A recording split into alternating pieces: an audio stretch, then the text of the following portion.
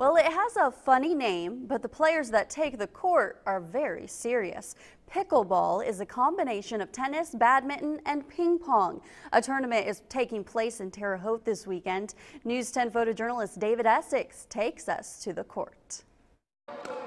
It's our third annual January tournament. We call it Cheers to the New Year. People just love pickleball and they come from all over the country to play this game. I'm from Croatia, Zagreb, the capital city, and I came to Indiana State University to play pickleball tournament. This tournament today, we have people as young as 12 and we have people in their 70s. Being the youngest one here is pretty awesome because you get to work hard because you get to play against older people that will help you, and you get to play and you get to show off. Like if you win, it's pretty awesome. So it's a nice sport where age does not matter and skill does not matter really until you get highly competitive.